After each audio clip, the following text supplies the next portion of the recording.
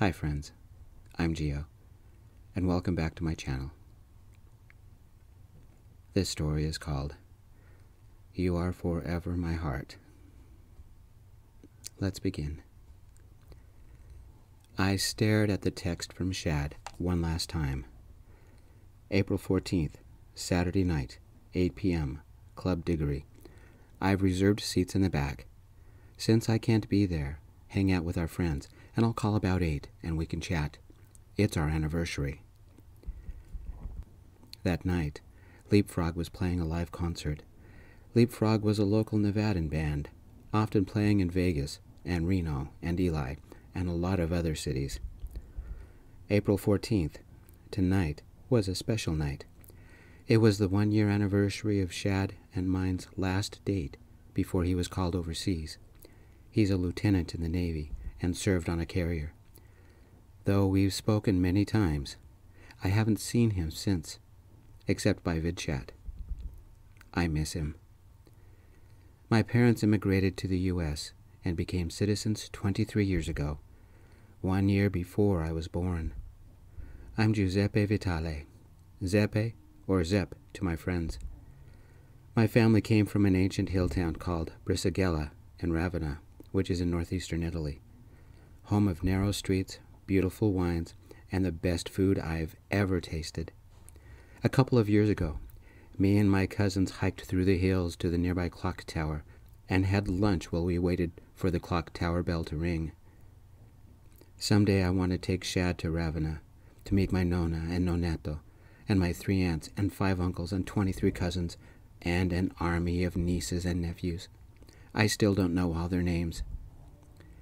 Leapfrog played country music, and I'm not sure I liked it, but Shad does. That's the important part. The concert was in a place called Club Diggory in Las Vegas. Celebrating anything wasn't fun, with Shad gone, but he and my friends insisted. Zep, we have to celebrate our anniversary. I've invited our friends, and my favorite band is playing. We can still party even though I'm on the other side of the world. We can have a beer together, toast the good times, listen to good music, laugh. You order pizza in Vegas, I'll order pizza here. It will be our first date in a year, he had said. How many time zones are we apart? I asked. At least 10, maybe more, he had said.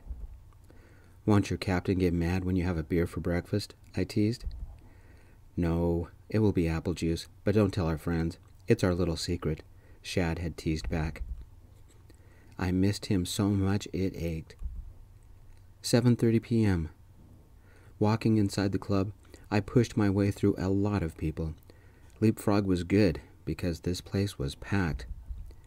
Dark-paneled walls, red curtains surrounded a small stage, and the big room was divided into 3 tiers, with the bar at the back. The lighting was dim.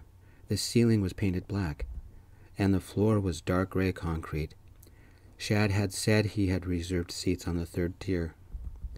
Each tier had multiple round tables and booths, and each table had a small candle in the middle, used for both ambient lighting and for warming the pizzas. Cozy, old-fashioned mood lights hung from the ceiling above each booth. Leapfrog played some song I recognized, because Shad used to play it all the time. I missed him with every breath I took. I'd have to settle for a vidchat reunion, even though I wanted to hold him. A crowd of people surged past me, and I stepped to the side, both to let them pass and to find my friends. I didn't see my friends anywhere on the 3rd tier, or anybody I recognized. Or on the 2nd tier. Every table was full. Did I have the night wrong? His April 14th would be a day later than mine. What if it was supposed to be tomorrow?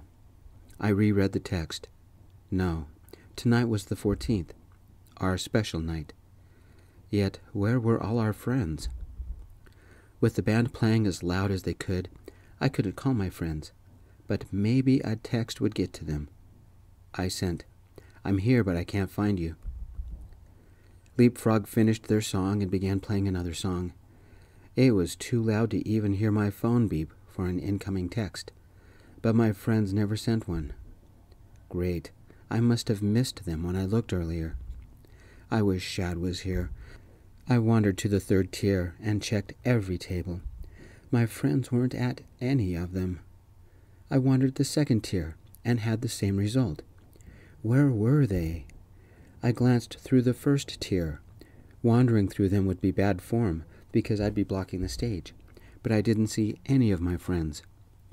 One table, off to the left side, was empty. It had a "reserved for the band" sign on it, but nobody was there. Of course not. They were on the stage. If my friends were here, I couldn't find them. I sent another text. "I'm at the bar. Come find me because I can't find you." The music was just as loud back at the bar. I took a seat, ordered a rum and cola, and adjusted my bar stool so I could survey the crowd. Still no sign of them. 7:45. Shad would call in 15 minutes. The song stopped, and there was some clapping. The guy on the guitar held the mic and adjusted his cowboy hat. "I'm Tommy, and we're Leapfrog. Give us 15, friends, to wet our whistles, then we'll be back on the stage." The club played some random light jazz over the speakers, and a lot of people got up to take a break. 7:50. I had almost finished my drink and was about to order another when Tommy, the guitarist from the band, walked over to me. He took a seat next to me and told the bartender, "I'll have what Zeppe's having, and get him a second one. Put it on the band's tab." Oh, great. The guy from the band is hitting on me? How did he know my name? "Look," I said, holding my hand up to stop the bartender. "No thanks. I appreciate the offer, but I'm in a committed relationship." Tommy gave me a smile. "So am I. See that sexy guy on stage? That's my fiancé, Eddie. Zeppe, we need to talk business, and we have to make it fast, because I only have 5 minutes before I have to be back on stage. Consider the drink payment for your help. I hear you can read and write Italian fluently?" "Yes, I can. Where did you hear that from?" I asked. "I'll explain when we have time. Could you translate this? Right now. It's important. It's from Robert, Sammy's significant other, and he's in Italy on business. Sammy's our lead singer and plays keyboards. She's the woman to the left of the stage, wearing the pink top, and she doesn't speak Italian. None of us do," he said, pulled out a folded piece of paper, and handed it to me. If this guy was trying to pick me up, at least he had an original way to do it. I shrugged. The bartender set our drinks by us, and I took a sip before reading the paper. It was in neat, precise handwriting, and in perfect Italian. Something about the penmanship suggested a firm, strong hand, not the elegance of a soft touch. Probably a man's writing. "Did he send it in Italian as a joke?" I said. "I don't think so. I've heard it said that even recipes sound romantic when spoken in Italian," Tommy said.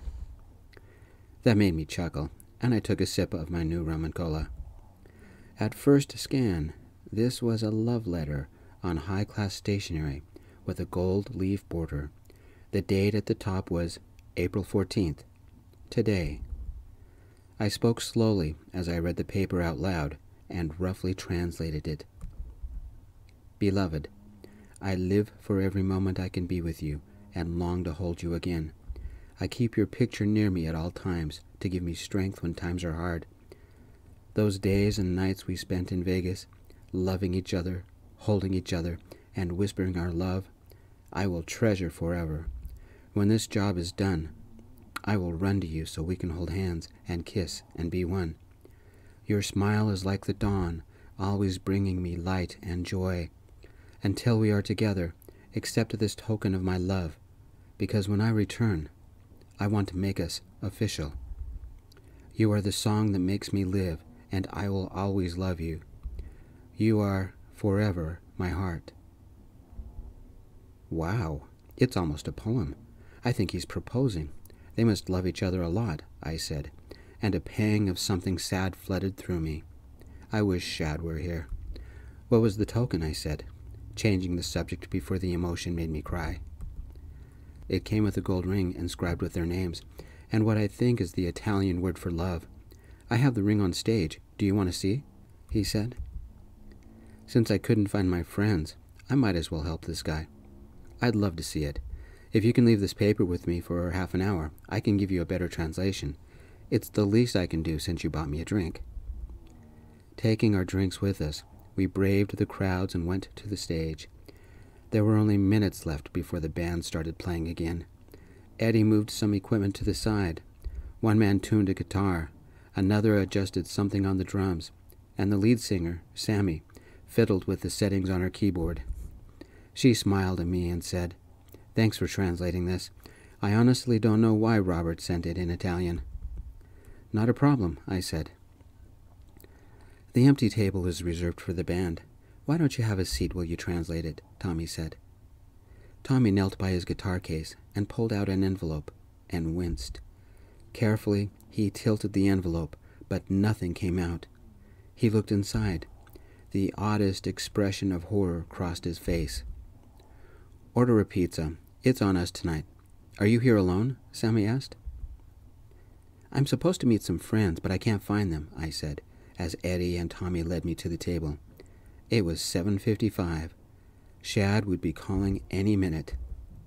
"Tonight, you're our guest," Tommy said. "Sammy, I've got a problem. I can't find the ring. It must have fallen out in the car." "If you don't find it, I'm going to break your guitar over your head and stomp on your cowboy hat," Sammy said. Eddie and Tommy ran outside. There was still no sign of my friends. Proof I had the date wrong. Shad was more than 10 time zones away. His April 14th hadn't even happened yet. Trust me to screw up this date. Sammy handed me a pen and a pad of paper, and I began translating her letter. At exactly 8, Tommy and Eddie ran up to the stage. Tommy looked pale, and his mouth had a sour expression. "Sammy, I'm sorry. I can't find the ring. It's not in the car, and we looked all over the parking lot." "You lost my engagement ring?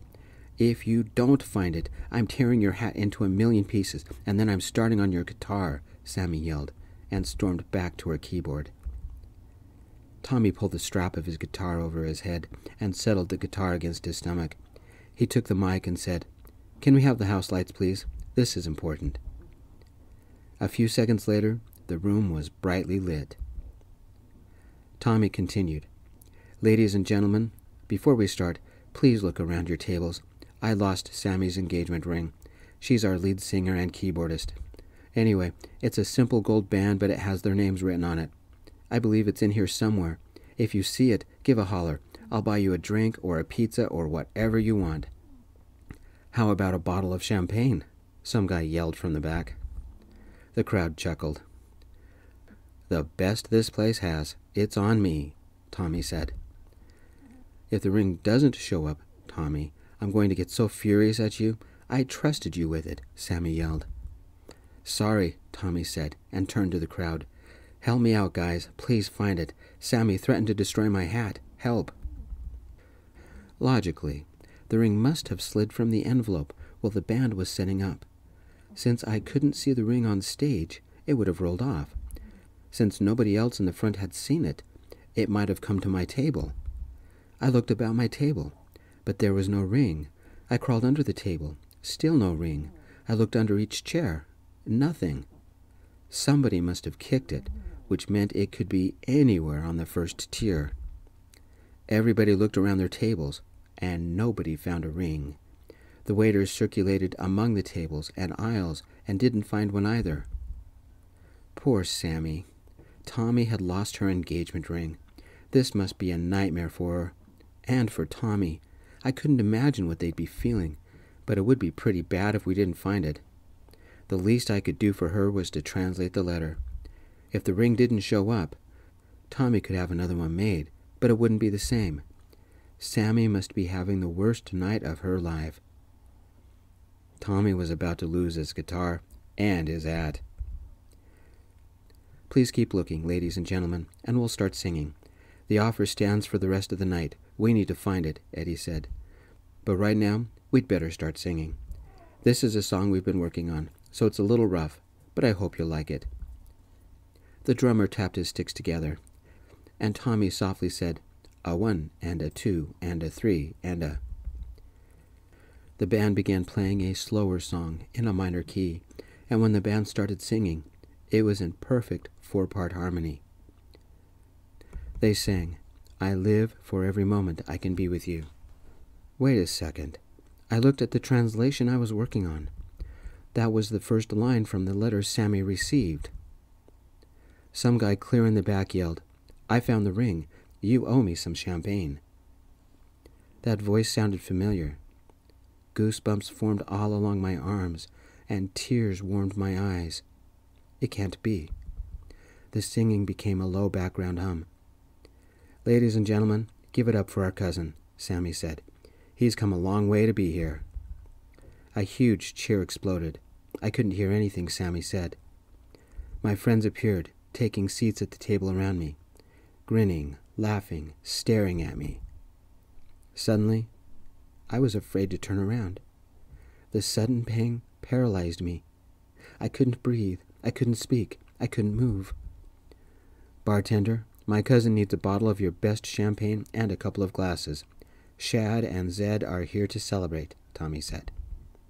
"Shad?" I turned around. A man in navy dress whites walked down the aisle, a familiar jauntiness about his smile. He held a ring between thumb and forefinger, and came straight for me. Shad. Something collapsed inside me, and I couldn't see. The tears blinded me, and I ran fast as I could and held my boyfriend tight. My cheeks burned, and Shad wiped the wetness under my eyes. This moment can't be real. Shad can't be here, can he? "Shush. It's okay. Tonight, I'm here for you, babe," Shad whispered, one hand stroking my hair, the other hand holding me close. "Ladies and gentlemen, forgive us for being a little dramatic. Shad and Zep haven't seen each other for a year, and we decided to have a little surprise reunion," Tommy said. The man I loved was here, holding me. I couldn't speak. I could only hold him. "It's okay, Zep," Shad whispered, gently stroking my cheek. "I'm here. What did you think of my letter?" "That was from you?" I said. "Every word came straight from my heart, but I had a friend help me translate it," Shad whispered. "It was beautiful," I said, my voice choking. Shad dropped to one knee, held my left hand, and slid the ring on it. "I know I'm gone a lot, but I don't have a choice. I love you, and I want to be with you as much as I can. Giuseppe Vitale, would you marry me?"